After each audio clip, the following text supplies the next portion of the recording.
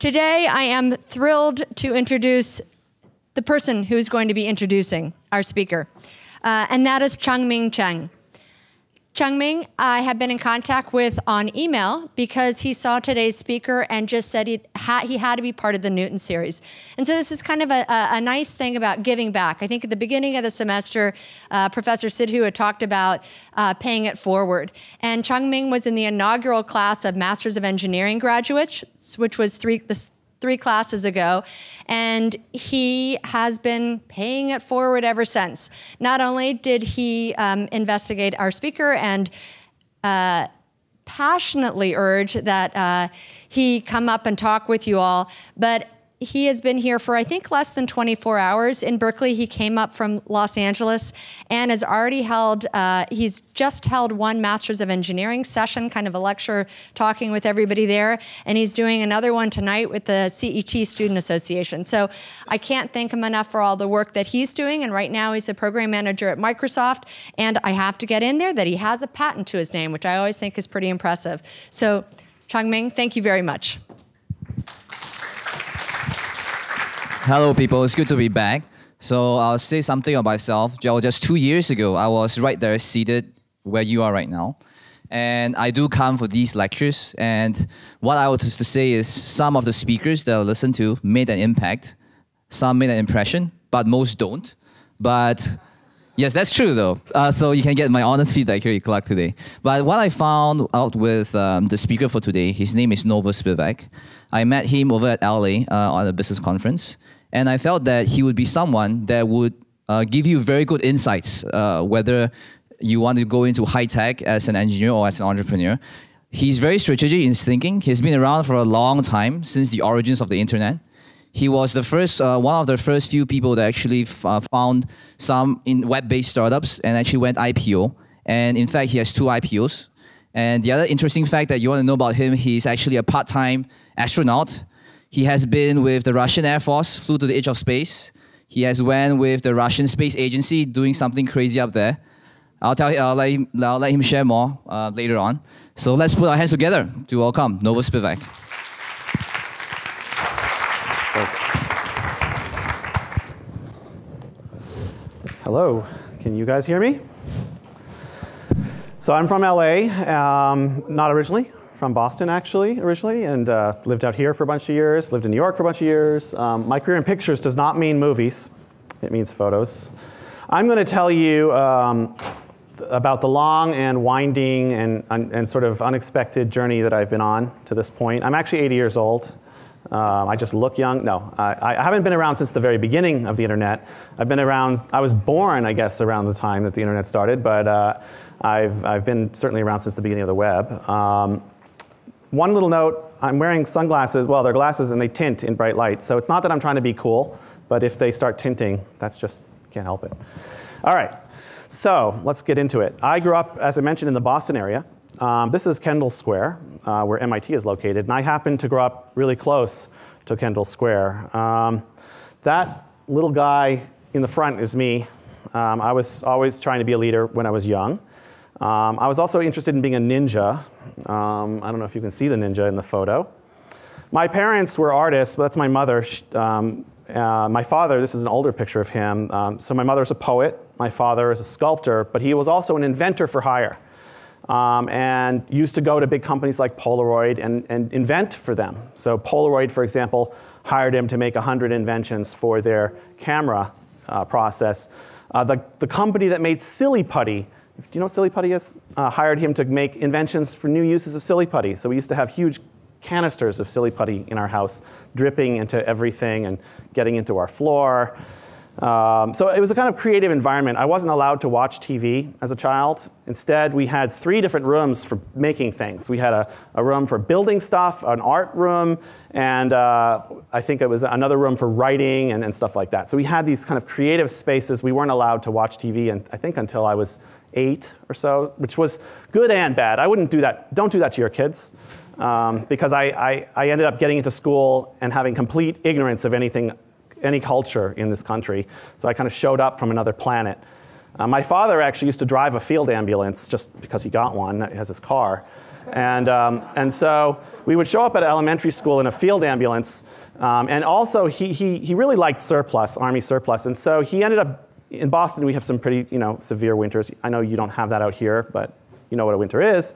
He got a US Coast Guard rescue outfit, which was a big orange jumpsuit with big silver moon boots. And so he'd drive up to elementary school in a field ambulance. It was a World War I field ambulance, by the way. He would get out in his basically a hazmat suit, and then he would let my brother and I out.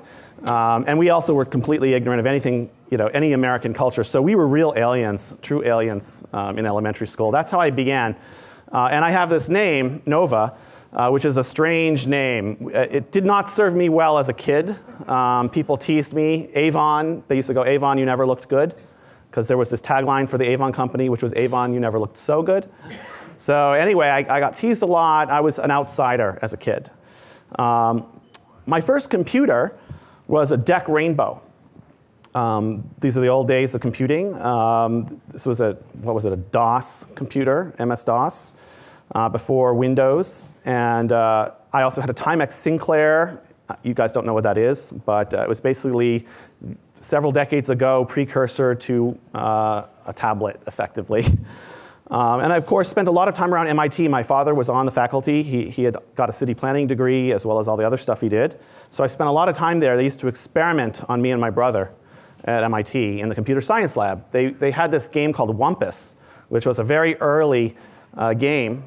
I guess it was like a Unix-based game. And they were testing kids and their reactions to computers by playing this Wumpus game. So they did experiments and testing us, weird computer science experiments as a kid.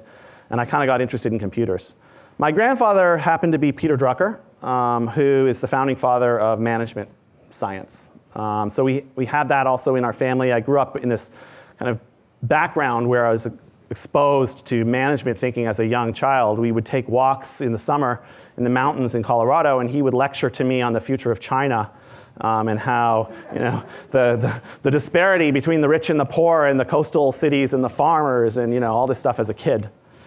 I took an interest in network security and started exploring novel applications of network security as a child. And you can interpret that how you want. But I got into some trouble doing that, exploring the weaknesses of certain companies around the Boston area. And eventually got interested in something called HyperCard, which came from Apple. I don't know if any of you have heard of HyperCard, but if anybody wants to start an amazing company, go look at HyperCard and build a modern version of HyperCard. It was one of the coolest programming tools ever designed by anybody. It came out of Apple. It's one of the early Mac applications. HyperCard let you basically build little webs, but they were programmable in a way that I still have not seen anybody replicate. So I started programming in HyperCard and consulting around Boston to companies building HyperCard apps for them. One thing led to another. People heard that I could do this, and I ended up working for this guy. This is Ray Kurzweil. I'm sure many of you know who he is. He's the guy who's popularizing the idea of the singularity. So I ended up working for Ray Kurzweil at one of his companies on the reading machine. He built a machine that could read to the blind. The reading machine, you could show it a text, and it would basically it was early days of character recognition. It would read the text out loud to the blind. So I started programming HyperCard applications that connected to the output of things like the reading machine to build databases from whatever was being scanned. So that was one of my early jobs. I was actually I think was still in high school when I did that. And during that time, I got interested in journalism, technology journalism, and The Economist magazine had an internship program for tech journalism. I applied for that program. They rejected me, but they introduced me to this guy. This is Danny Hillis.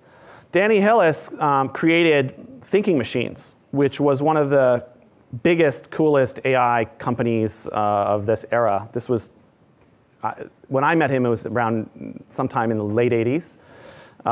He's a great computer scientist out of MIT. The connection machine was what Thinking Machines made. And it was a supercomputer, a parallel supercomputer. It also happened to look really cool. Had all kinds of flashing lights all over it. Had 65,000 processors in it, which at the time was a big deal.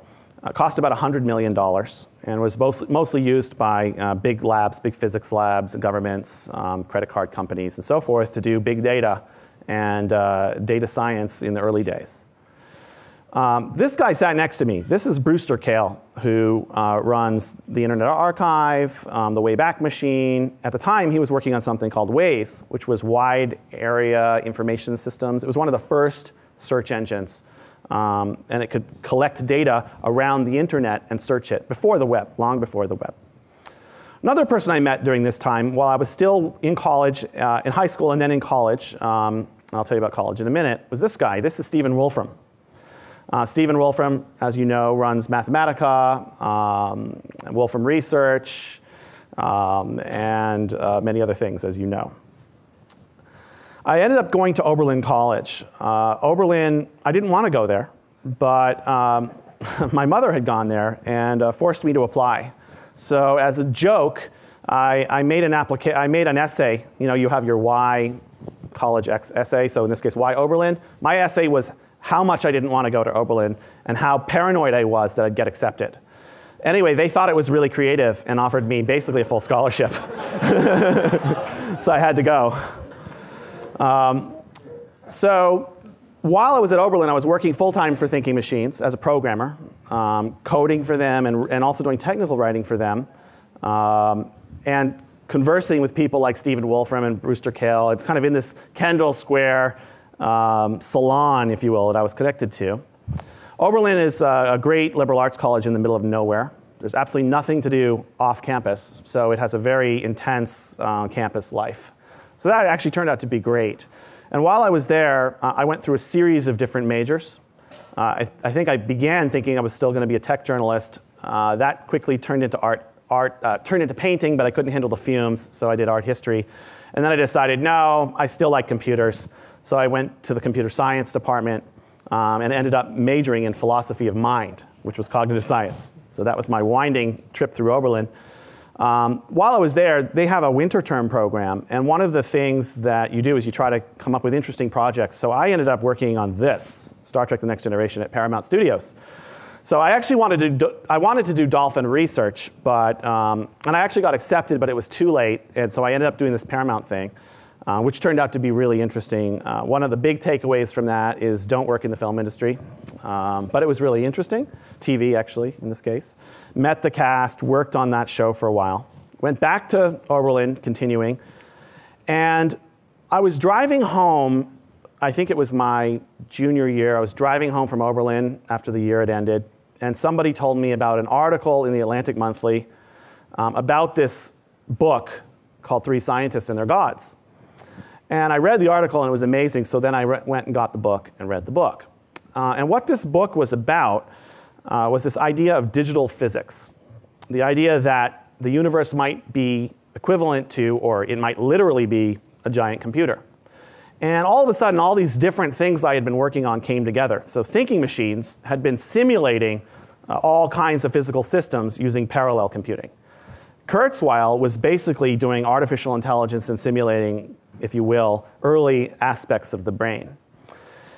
Three Scientists and Their Gods featured different scientists, but one of the key people in here in this book was Ed Fredkin, who was one of the people who started MIT's computer science program. And Ed Fredkin was one of the early theorists in the field of cellular automata, which is, as I mentioned, is all about digital physics and is about how we might be able to explain many things in the physical world using very simple models, which we'll talk about in a minute.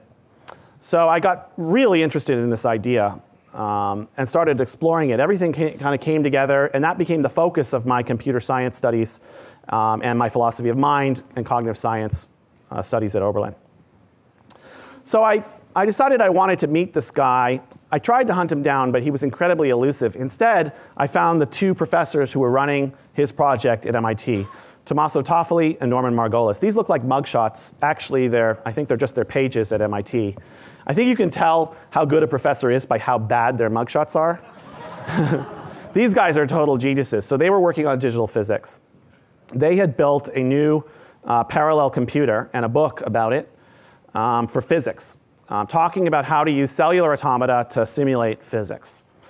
A simple example of a cellular automaton is the game of life, John Conway's Game of Life. You may have heard of this. You may have seen it.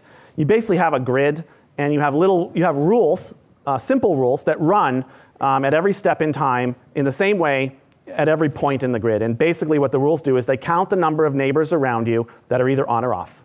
And then based on that, the center changes state. So I change state if a certain number of cells around me are on, I turn on, or I turn off. And that's it. The rule's that simple. I either stay the same, turn on, or turn off. It turns out that these simple rules can generate incredibly lifelike behavior. And so if you were looking at this thing and it was running, you'd see these things kind of moving around. They act like little living critters. It's like looking at bacteria. Now, there are a huge class of different kinds of rules in different numbers of dimensions. And there's all kinds of variations on these. And what these guys figured out is that you can actually simulate quantum mechanics this way.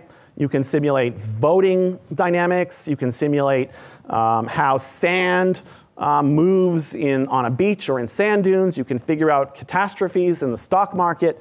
All kinds of different systems can be modeled with this very simple idea. And so this is kind of the foundation both of the digital physics movement, which has developed a lot since then, and also of a field called artificial life, which is coming back. In artificial life, the idea was use simple rules to power systems that can evolve and learn and become lifelike and interact. So sometimes you create systems like artificial sheep and artificial wolves that would compete in an artificial ecosystem. In other cases, in artificial life, you'd make little crabs. That's a little robot crab. And these populations of little crabs would compete with each other. So I got very interested in all of this. So this is all background, really, before my career officially began.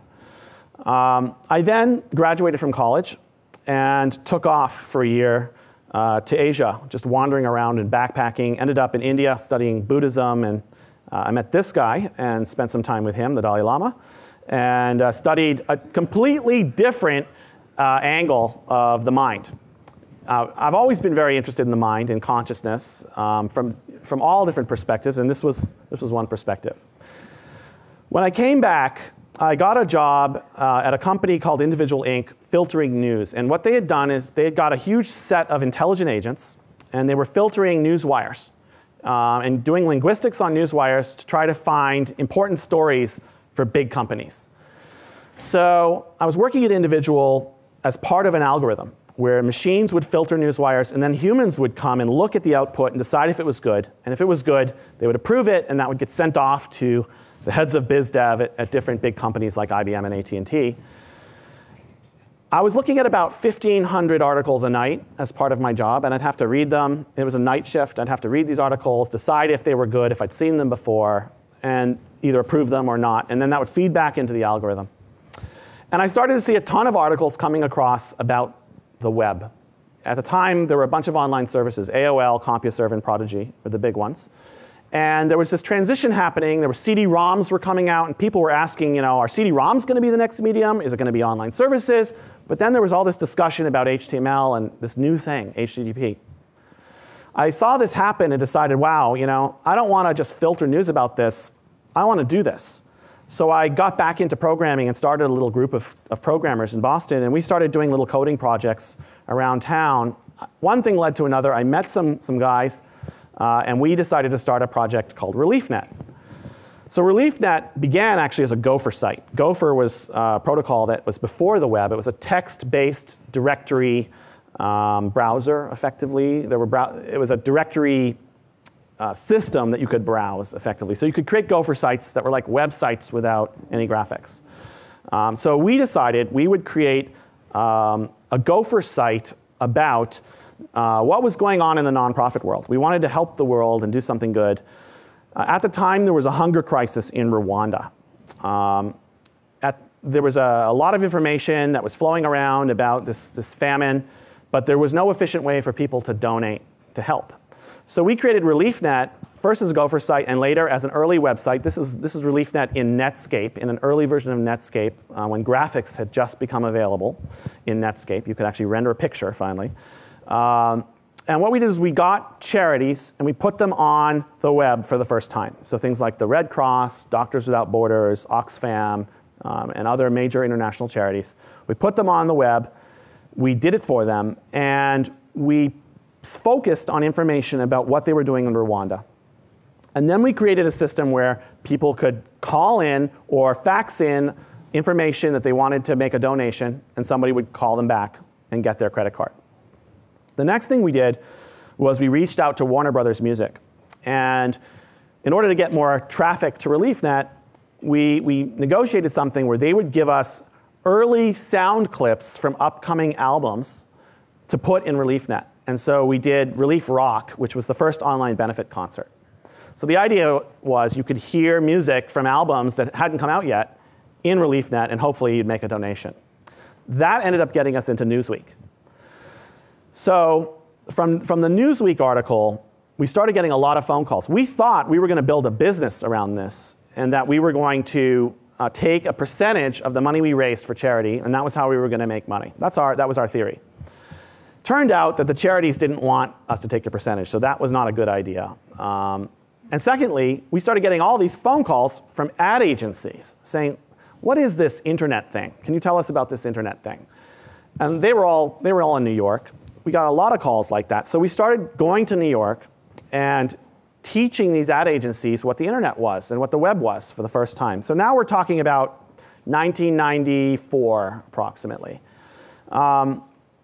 At that point, the world was still trying to figure out if the web was a commercial opportunity or not, and ad agencies were trying to help their clients understand whether or not they should use the web. That was the question at the time. Should I use the web for anything? So we were educating them, and we realized, wow, there's a big opportunity here to build a giant website of some sort. So what we decided to do, and what we knew best, was to teach people how to build websites on the web. We created a site called EarthWeb. And what EarthWeb did was it pulled together information about how to code or develop for the web in every different language, how to integrate all kinds of different databases and tools together to make commerce-driven websites and to do transactions and so forth. That was what we began with. We became very popular. We were in the top 50 sites on the web at the time. And it grew rapidly because everybody else wanted to learn how to make websites. I had people coming to me quitting their jobs or wanting to quit their jobs to join our company. But they were crazy things. Like I had a guy who made chocolate in Florida, and he wanted to become a web entrepreneur. I had somebody who made knishes in New York. We had people who wanted to leave their high-paying jobs at big fashion brands. They were completely unqualified. Everybody wanted to get into the web business. Everybody who was graduating from college at the time was thinking, I've got to do something in the web. So it was very exciting at that moment in New York when we were doing this. We started pitching big companies to build websites for them, and that was a big part of our business as well in the beginning. We built the Metropolitan Museum of Art's first website. We built the New York Stock Exchange's first website. We did BMG Music Club, which was a big CD music club. They used to mail you CDs. And a lot of these big projects, sometimes more than $1 million for a website, which at the time was unheard of. Nobody else was charging that much. Clients used to come in and we'd say, we're too expensive. That was the first thing we would say. We're too expensive for you, so let's not waste anybody's time. And of course, that always worked really well. Anyway, as well as building sites and teaching people how to do this, we made sites about how to build websites. The first one was called Gamelon, and it was about Java. If you remember, I had mentioned I worked at a company called Thinking Machines that did supercomputing. Well, that company eventually blew up. The whole supercomputing industry kind of blew up because new generations of hardware came out that made it much cheaper to do the same amount of computation. And so these big monolithic companies charging $100 million were just disrupted. The team at Thinking Machines that I knew was acquired by Sun Microsystems. And that became the team that created Java, which was originally called Oak. So I knew about Java well before it had become a public topic. And so we were prepared. We saw Java coming and thought, wow, the cool thing about Java at the time was this idea of an applet, which allows you to run code in the browser instead of on the server. And so we could make more multimedia-rich experiences by pushing the computation down to the edge onto the user's computer instead of having to do everything on the server, which was a big problem. So we got very excited about Java, and we made a site called Gamelon. Now, Gamelon is the music, the indigenous music on the island of Java. And the reason we chose the name Gamelon is because there were no coffee names available at the time. So Gamelon became one of the first open source communities. And what it did was it was a directory of everything that anybody was doing with Java anywhere in the world. So as soon as Java was announced, about 2 weeks later, we launched Gamelon. And it became one of the most popular sites on the web at that time. So developers everywhere were obsessed with Java. And were using Gamelon to share their code, to share their apps, and to look up each other's work and share how-tos and resources. It became a big exchange for code and apps. We wrote books, we raised money, and eventually we started acquiring other companies. So we acquired Datamation, which was an IT publication about databases. We built a site called developer.com, which was a superset of Gamelon and covered every technology. And then we bought a little company called Dice, which was in Des Moines at the time. And now that's actually become a big company. So EarthWeb grew rapidly. In about 4 years, we grew from 0 to almost 300 people. And we went public in '98. And I think at the day we went public, we were the 6th largest gaining IPO in NASDAQ history. It went up something like 240-something% in the first day, which was a big deal at the time. Subsequently, I stayed involved for another year or so. And then I kind of decided, I'm done with this. First of all, it had been 5 years. The company had changed. It had gotten really big. It was no longer about innovation. It was about sales. It was about the bottom line. It just wasn't as interesting to me as it had been. And a whole new generation of people had come in to run it, a whole bunch of professional managers. The culture had changed from a small innovation team to a growing company. A large company, technically. And so I decided it was time for me to leave day-to-day operations and just stay on the board, which I did. And I took some time off. One of the things I did, as was mentioned, is I went to Russia and pursued another interest of mine, which was space. And so I bribed the Russian Space Agency and Russian Air Force to let me play with their toys. And so in 1999, I flew to the edge of space. And also did zero gravity training in one of the early zero gravity vehicles, the Ilyushin 76. So I did that, which was pretty interesting. I had previously, I didn't mention this, but I had previously gotten the equivalent of a master's degree in the space industry through something called the International Space University. So that connected me with these people and enabled me to do that, which was a great adventure.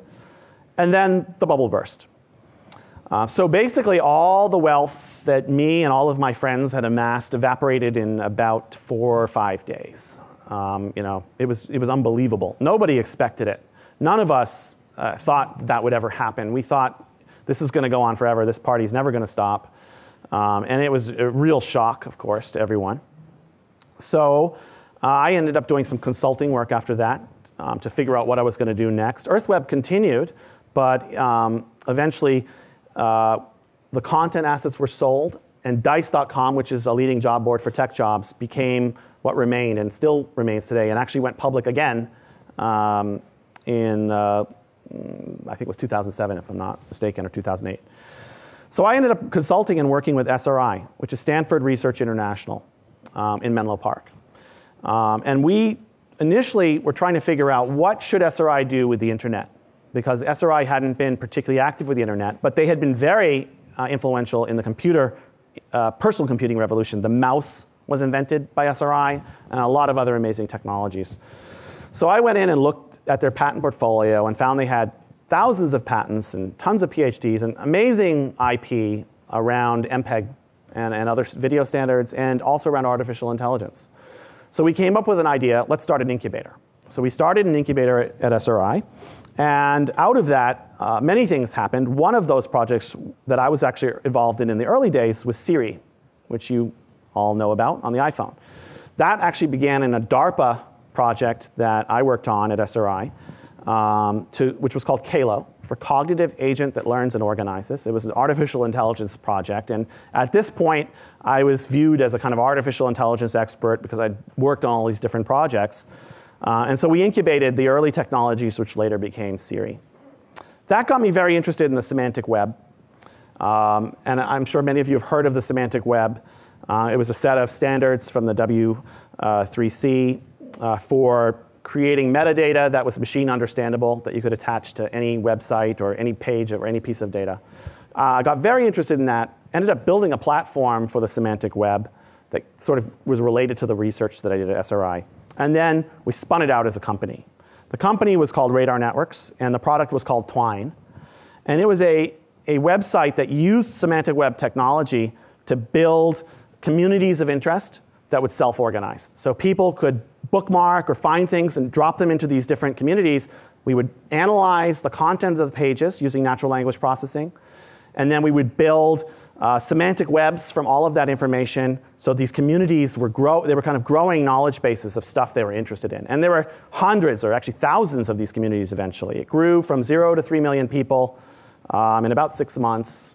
Technically, we grew faster than Twitter. We grew faster than the Wikipedia. The growth was not sustained in the long term, but it was an interesting experience. We learned a lot. One of the lessons from that experience was not to be the first company to commercialize a new W3C standard.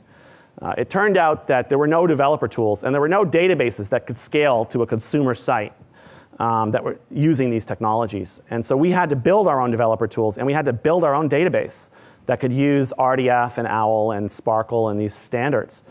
That turned out to be overly complicated because as well as building our own product, we had to build our developer tools and our database. So our venture capital got dispersed across too many different projects and made it very hard to sustain our growth on a technical level.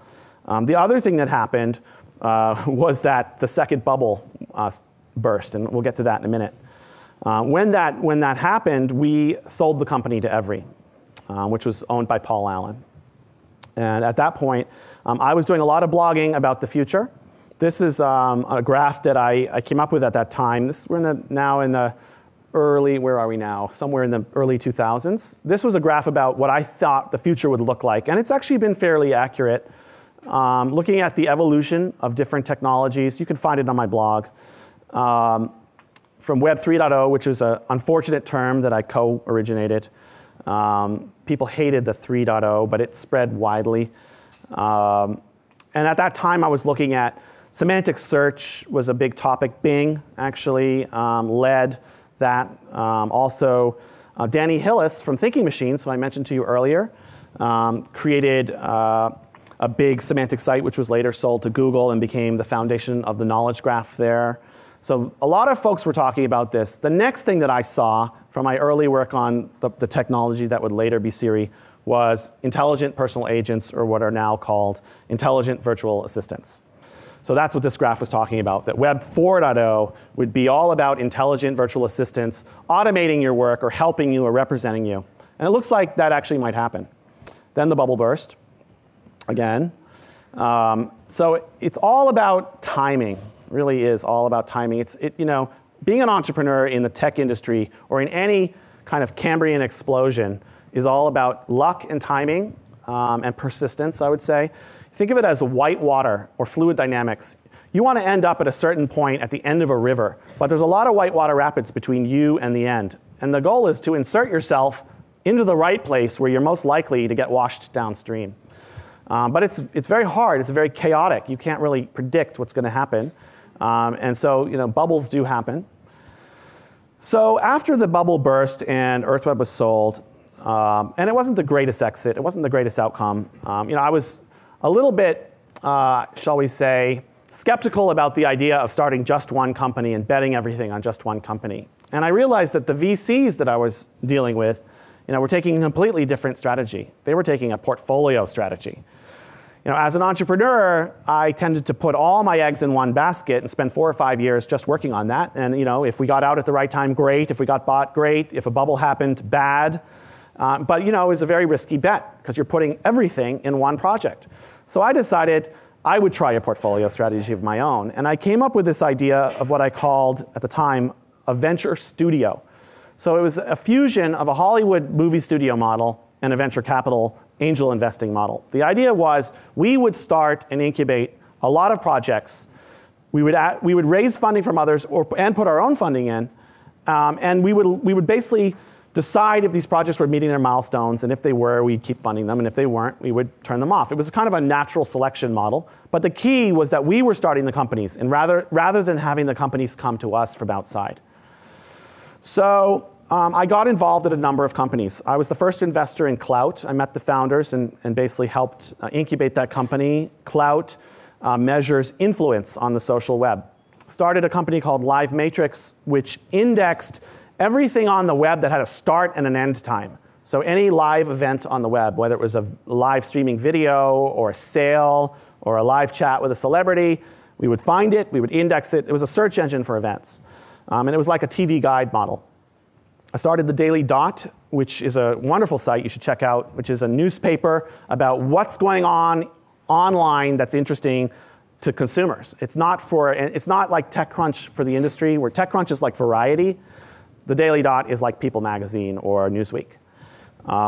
Streamglider. So some of these companies worked and some didn't. Clout had a great exit this year. Live Matrix was sold a year or two ago. The Daily Dot is growing. It's actually the fastest growing publication online today. It's growing incredibly quickly. It's, I think, must be getting close to 10 million readers right now.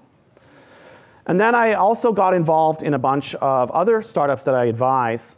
Next IT, which is building next generation intelligent virtual assistants.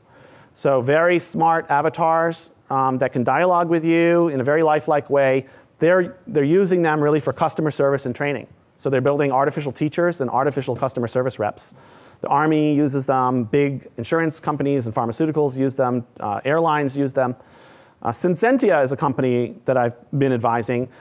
They have an amazing artificial intelligence technology that reads customer records and generates knowledge that can be reasoned on from that. So the application is insurance. They take all the records in an insurance company, they read them automatically, and actually figure out all the logic of that business so that if a customer calls and says, am I covered for this problem? The system can answer it automatically. It turns out in the insurance industry, there's more than $1 billion a year of money that's just lost because of claim error, because a human calls a human and says, am I covered for this problem? And the human makes a mistake. Because it's too hard to figure out if you're covered. There's too much data. So this system figures it out automatically and virtually eliminates claim error, saving billions of dollars. Really cool. Also invested in Cambrian Genomics. Cambrian Genomics is making the first DNA laser printer. It prints DNA. It's like a laser printer for printing DNA. I actually have my AngelList profile on DNA from them. They printed it on as DNA. The idea is DNA can be used for storage. It's incredibly information rich. You can store data with DNA. So Cambrian Genomics is revolutionizing this industry of creating custom molecules, custom DNA, where it used to cost thousands of dollars to do it. They're bringing the price down to hundreds of dollars. The next thing I did out of the incubator was Bottlenose. And as luck would have it, Bottlenose really took off. And so I decided to jump in and be CEO. Instead of continuing with the venture studio idea, I decided to focus again on one company. Because this one really showed signs of being a breakout. And the other ones I got CEOs into, and they've either been sold, one or two didn't work, and the others are still growing. But Bottlenose is what I ended up focusing on. So Bottlenose, the basic idea, if you remember that graph I showed you of the future of technology, one of the trends that I was tracking was real time and the shift to real time. So we started Bottlenose about 5 years ago with an insight that the internet was going to shift more and more real time. And I'd been thinking about this a lot. Even Live Matrix with events, we were thinking about events online as being important. So with Bottlenose, we decided, let's find a way to capture all of this real-time data that's being created and figure out what the trends are. What does it all mean? And we started with Twitter. So we started ingesting and measuring Twitter, and then Facebook and other social networks like Tumblr. And then adding more and more to that system. So today, we have a dashboard. And what it does, it's called Nerve Center. And what it does is it ingests and measures a phenomenal amount of data. Every spoken word on TV and radio. So it's not just social anymore. We actually measure everything that's said on TV and radio in real time. We go speech to text, 40 hours of video per minute. And then we analyze linguistically what's in the text. We also analyze everything that's being said on Twitter around any topic that our clients care about. Same with Facebook and these other networks. And we're adding in support now for other kinds of data, any kind of data, even enterprise data like sales data, IT data, the stock market. We measure 3 billion messages an hour right now, and that will grow tenfold over the next 18 months. the way this system works is it visualizes what's going on in the data. So here we're looking at sonar on the topic big data. And this is showing you what are the trends around big data. Orange terms are gaining momentum. So what does this really look like? Why don't we just really look at it live. Let's animate this. So let's look at Nerve Center for a minute. So I'm looking at the tech industry in Nerve Center. We're looking at all messages related to the tech industry. We're extracting all the nouns and noun phrases and other kinds of entities, about 30 different types of entity, people, links, hashtags, and many other things that we see. For every one of those, we measure metrics, volume, impressions, sentiment, and so on. So we get a sense of what is happening around this topic. So let's take something like Oscar Pistorius on TV. So now this is coming from 3,000 radio and TV stations. What's being said about Oscar Pistorius? So he was just mentioned here. We have the video. We have the transcript. There's sound, but you won't be able to hear it. But we have the video, we have the transcript, and we can see what is it connected to. So here's the trial, here are the topics that are trending, Riva Steenkamp, and so on. We can see the messages that are related and what people are saying. We can look at other things like, let's say, what's going on right now with emergency landings around the world. So this will show us a graph of emergency landings today. So here's one. Looks like passengers injured after Starbow airline makes emergency landing somewhere. We could go in and explore that. But more importantly, the system automates data science above this to figure out what were the significant events in all of this noise. So we're looking at literally millions to billions of messages. And we have to figure out what's actually important in all of this and what's a hoax, what's noise. So we're doing predictive analytics, machine learning, and many other things to try to figure out what's important in this data. We can also look at sentiment. So marketers at big companies, this is not a customer, but it's an example. Here's Pfizer. What do people think about Pfizer? So let's look at Pfizer. This is 24 hours of Pfizer. Let's just take that out 7 days. So very positive right now. What are the top topics that are positive or negative about Pfizer? We can drill in and see for each one of these, why is it positive or negative? What's happening? We might want to look at emotion. So here is a psychological profile of the conversation. What emotions do we see? Aggression, restraint, how is that changing? If you're looking at a public company, it's very interesting to see if bearish emotions are gaining and bullish emotions are declining, right? Especially if you were a trader. So there's lots of interesting uses for that. We can drill in and look at things like who are all the people talking about them, and we can drill into each one of these different entities and see what they're saying. We can look at all the links in the airspace around the brand, and we can see spikes and trends when links move. So here's a link that went viral. We can go in and see what it was, what people were saying, and exactly what the structure of that conversation was around that link. So this is real-time big data. We can also make inferences, like what are the occupations of people who talk about Pfizer? Journalists, senior managers, and so on. Where do they eat? Where do they dine? McDonald's and Starbucks.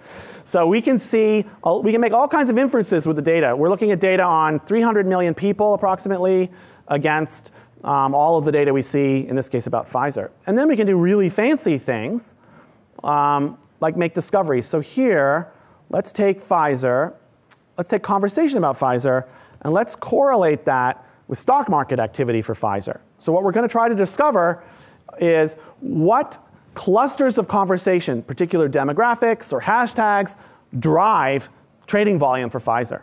So it will run through lots of different analytics here to try to answer that question.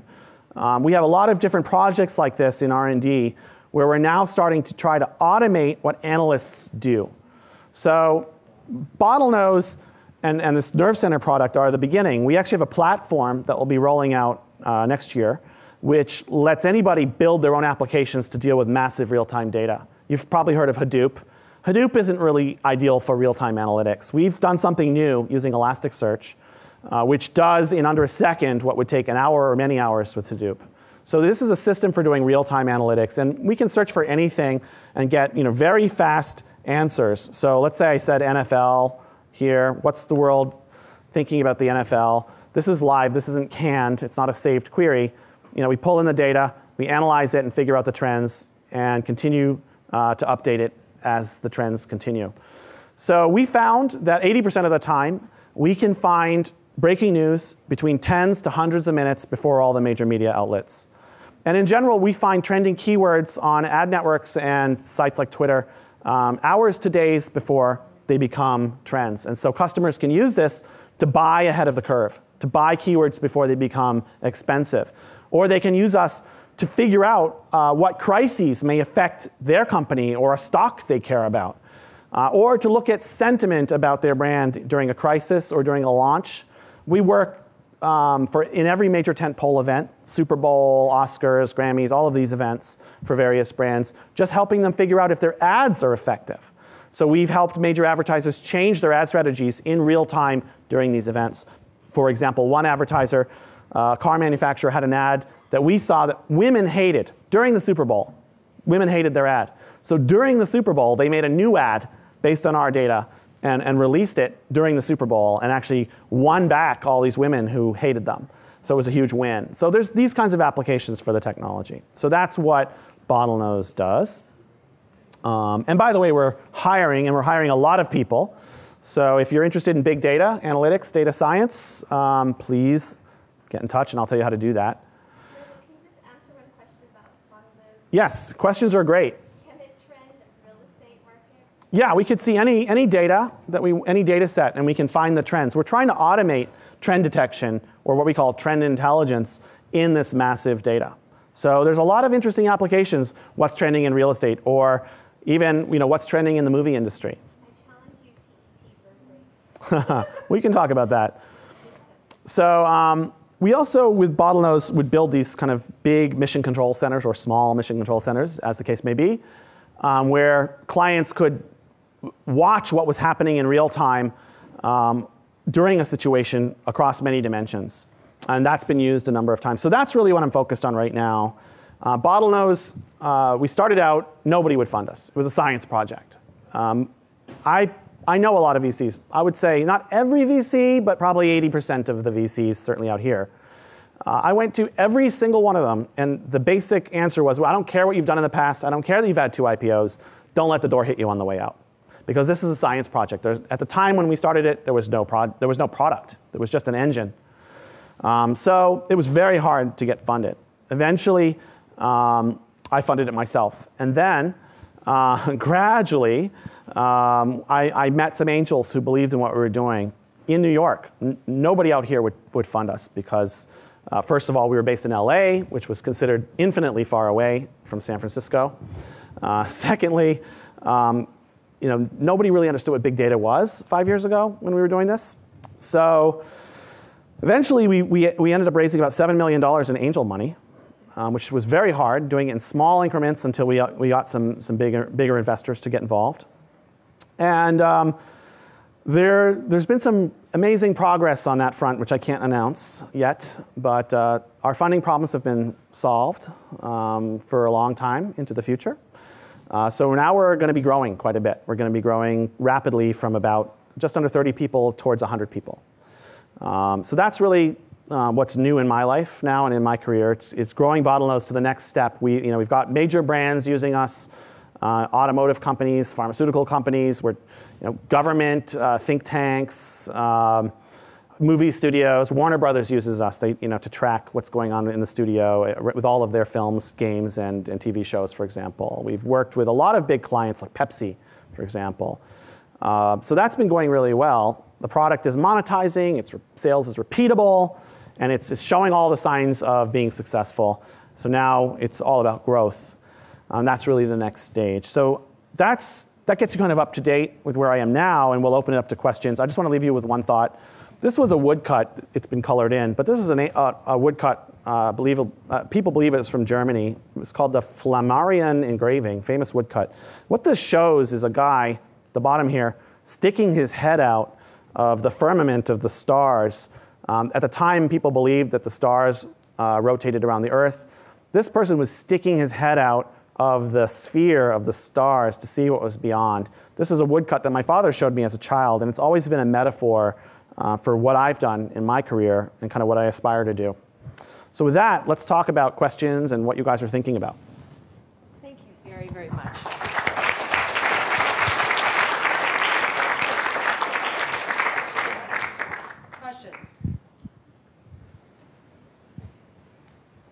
While I'm going over there, will you just talk about why bottlenose?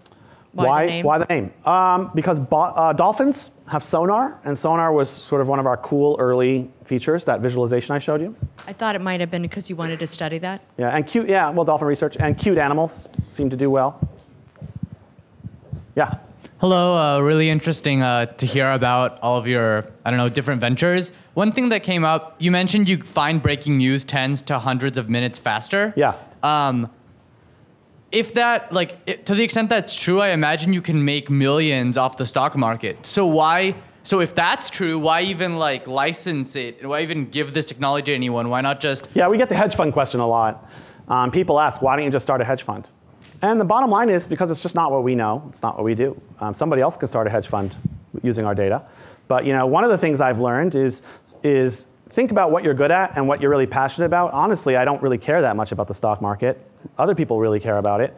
I really care about building the global brain and measuring it and mapping what the world is thinking, and finding applications for that are great. We view those as kind of customer opportunities.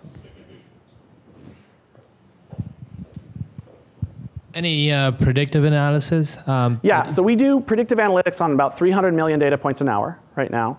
We're predicting out about an hour right now. So when I say we detect these trends, sometimes even hours before they happen, we're seeing the early signs. We're not predicting the exact value of the trend, exactly what the volume or impressions will be, but we are saying this is going to be big, or it's not, or it's going up or down. So we can see that already. Now one of the frontiers we're working on is to try to predict further out. We're using machine learning to do this. So that's kind of a big push. Another area that we're working on is automating what analysts and data scientists do to do it faster against more data. So things like trend detection, which is really advanced statistics and physics, basically, to try to filter a lot of noise to find little bits of signal. Turns out to be really hard, and we're doing it at incredibly high speed on huge amounts of data. Hi. Raise your hand, I can't. Oh, hi. Yeah, it's a bit controversial and hypothetical. If in the situation you had access to everyone's private conversations as well, would you see a business model with that kind of data, with bottlenose? And can you handle that volume and the capacity in that software? Well, yes, in theory we could scale to handle it. There are ethical questions, as you mentioned. We don't look at private data today. We only look at public data. We've thought long and hard about that. Number one, we don't have access to private data. If a customer had private data that they had the rights to from their customers, we can certainly analyze that. But we won't do it unless somebody has the rights to the data. But in theory, yes, we can do it and get a lot of insights. So for example, look at all the customer emails or customer support issues flowing into a call center in speech, right, and text. Analyze that and figure out what are the issues that your customers are having, and how does that maybe correlate with sales? So we can do that, and we're working on things like that, actually. Who's next? Okay, in the front here, or yes. Only, it's just hard to hear it. You're being filmed. We want to get all these questions on. See if we can kind of spike your name on your own on bottle. Right. Everybody tweet at Nova Spivack with a CK and see if we can make me register in my own tool. So as what I understand, bottlenose is not open to the public right now, right? It was. It was when we started, and then we learned that the real business opportunity was in the enterprise. And so we went more and more high end, and it's more expensive to do that. And so now we don't give it away, we sell it. So any prediction that in the future, search engines much more powerful than search engines would be open to the public and replace the search engines? Yeah, I mean, I would love to build a consumer search engine based on our technology. I thought about it for a long time. It's definitely very close to my heart. Would love to do it. And it might happen, but not right away. Yeah. Come right back.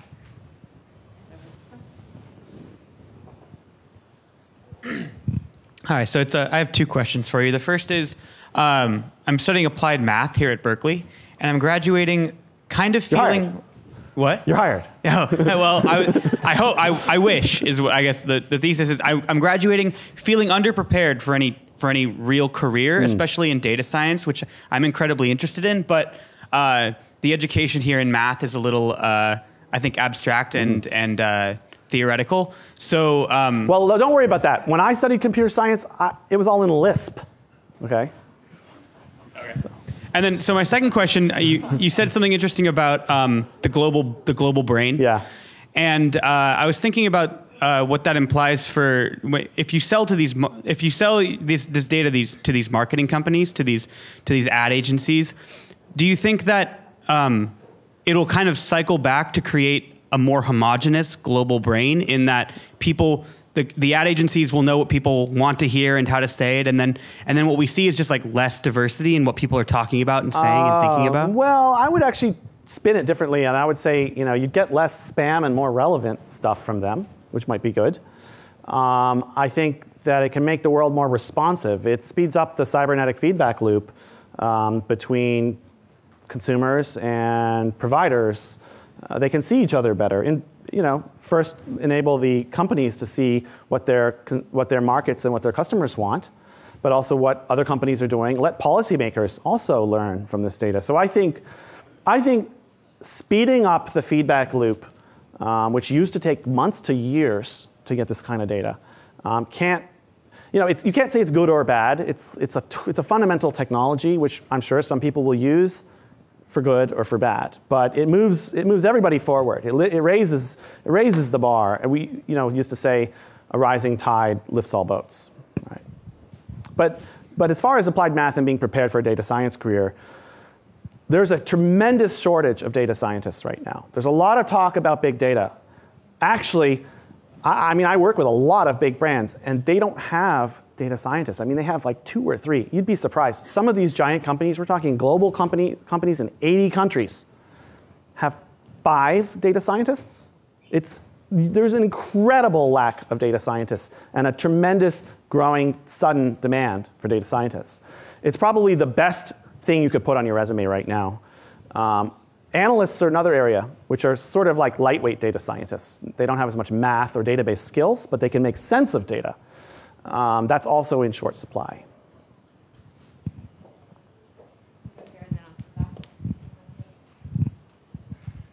Thank you so much for your wonderful insights today. 2 kind of parallel questions. What is the competition for bottlenose right now? That being said, not only for bottlenose, but for your career, what has been your fear along the way? Your bubble has burst twice. Yep. You came out of college and then started a lot of the big things that you did rather than while you were in college. And quite often that can be a daunting experience because now you suddenly don't have family support and things and you're kind of on your own.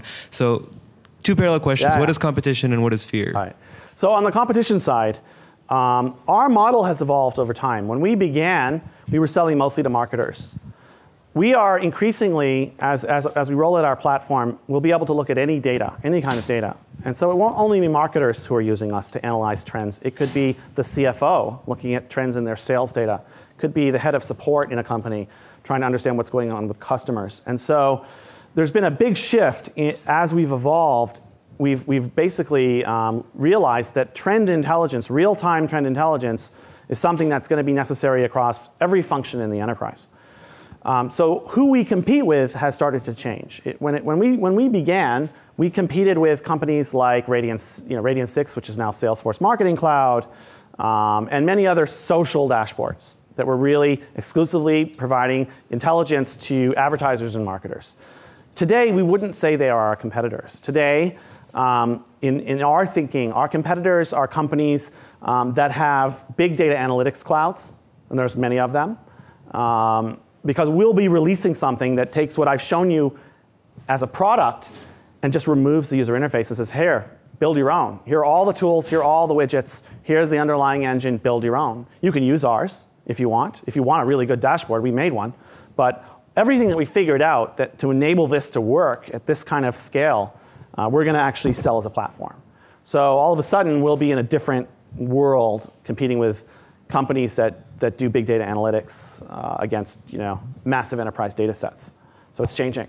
As far as the winding and completely unexpected path that I took, I had completely wrong ideas about what I was going to do when I was in college. I thought I was going to be a tech journalist, and I thought I was going to be a painter, then I decided I was going to be a cognitive scientist, and then I was going to be an artificial intelligence programmer, and I went through all kinds of different interests. I thought I might be in the film industry. I think if there's one theme in my story, it's that I tried a lot of stuff. It wasn't random. It was my interests. It was my passions. But I tried them. I took the opportunity while I was in college to try a lot of things and follow a lot of interests. And I'm just that kind of person. I'm very multidisciplinary, and I actually pride myself on that. So that, I would say this, whatever you think you're going to do right now is probably not what you're going to do, but what you will do is going to be strangely related to what you're doing now. It's weird. Life makes sense in hindsight. It does. Everything that I did, everything I showed you, all connects. And actually, in bottlenose, almost everything I've done, except for dolphin, well, no, even dolphin research, comes together, right? Everything comes together in this project. So, and each project you do, you're going to see a lot of the different things you've done come together. And you may change careers 3 or 4 times in your life. There are studies that show now that people today change careers three times, I think, in their life. So don't worry, actually. What I think you should do is focus on having fun. Focus on what is it that really excites you, that if you could get paid to do it and it was legal, what would it be? So that's how you should think. Follow, they used to say follow your bliss, right? Really though, it's true. What is it? Is it solving problems? Is it making the world a better place? Is it making discoveries? Is it being on stage? Is it making money? What is it that really excites you? That's, I think, how you should make these choices about what you do. And then just get out there, try to find the companies that are doing the coolest, most interesting, boldest things that would be someday when you're doing what I'm doing, you can tell people that you did that, and people will be like, what? That's crazy. But it's kind of cool too, right? Find those opportunities and do those when you're in your 20s and even into your 30s. Because those will eventually lead you to the thing that you really end up doing as your career. I'm totally against the idea of deciding your career when you're 18 and then just going on some straight line all the way through for the rest of your life. I think, first of all, it's boring. Second of all, it's unlikely that at 18 you're going to make good decisions about the rest of your life. So don't even try. As for family support, it's cultural. It really varies. So in some cultures, it's very, I would say, taboo to go out and wildly experiment and not know what you're going to do and not have a steady income and not have a career path. That can be a big problem in some cultures. I have a lot of friends, from certain countries that they got a lot of family pressure about that. Just ignore it. Do it. It's your life. This is the life you get. You just got to do it. They'll be glad you did when you come back and you're famous and successful, and you cured cancer or whatever it is. They'll be glad you did it. Okay. Yeah. Thank you for your talk. And I had a question. So you were talking about an ad campaign which was run and how certain sections of the population did not like it, and how you measured that. Yeah. And how then you changed it for the Super Bowl ad campaign and they liked it. How exactly did you measure whether they liked it or not? Yeah. And so I showed you very quick. Oh, go ahead. Finish. Yeah. And what percentage or what conversion did you achieve from the people who hated it to? Well, in this particular case, it was a major auto manufacturer. I can't name who it was, but we saw sentiment among women trending down almost immediately after the ad launched. And we saw it spreading and going viral. Women all over the US were picking this up, activists, about how misogynistic this particular company's ad was. And so we saw that immediately, and we were running one of these mission controls during the Super Bowl for that client. So they could see it, and they just saw this kind of downward red line. It was bad, right? So in that particular project, they actually had a sound stage right next to the mission control that we were running, and they shot a new ad. They were ready to do that. It was an experiment in real-time marketing. So we had our analysts sitting in front of our nerve center, and then right next to it was a complete production studio. And they took the data, they shot new ads, and they put them up on YouTube, and they did a series of ads and entered into a dialogue with the audience. So people would comment on each video they made, they'd shoot a new one to respond to that, and gradually they evolved the campaign in a direction that then shifted sentiment back up. And at the end, people were like, this company's amazing, yay, women loved them, right? So this all happened in the space of a few hours. And it was an amazing real-time marketing case. Real-time marketing is a new thing. You may remember Oreo Dunk in the Dark. Did you guys hear about this when the lights went out? Or at a big sporting event, Oreo made an ad in real time that you could dunk in the dark. And that ad came out while the blackout was happening during the game. That started this whole big obsession with real-time marketing. So this was a more sophisticated example of that type of real-time marketing. How do we know if that helped? Well, we could see that sentiment went up. But in addition, we could see that they got tremendous numbers of views on these videos that they shot based on our guidance. So how do you measure sentiment? Linguistically, we measure sentiment by doing linguistics on what people say. So we actually understand sentence structure and the meaning of the words, and we actually can rate how positive or negative each expression is. So each tweet, each mention on Facebook, and so forth. And then we can graph sentiment that way. I just want to thank you for sharing your journey and what's been happening in your life and what's been happening with Bottlenose. And I think it'll be really fun for us to, I don't know, I guess we'll be able to watch it, not on Bottlenose per se, but in the media. Yeah, you'll probably be hearing some things about us. We'll have some announcements later, not right away, but soon. About some progress we've made. And as I mentioned, I mean, you guys are still in school, but we are looking for smart mathematicians, programmers, or people who want to be on more of the business side of those kinds of disciplines. We're based in LA, but we'll have offices in many locations, New York, LA, and Amsterdam already. So it's pretty cool. So let us know if you're interested. Just email me. Nova, thank you. And I know there will be questions afterwards. And if you all want to continue to talk about machine learning, which is fascinating, 11th floor CET, Changming is going to be there talking this evening as of 8 p.m.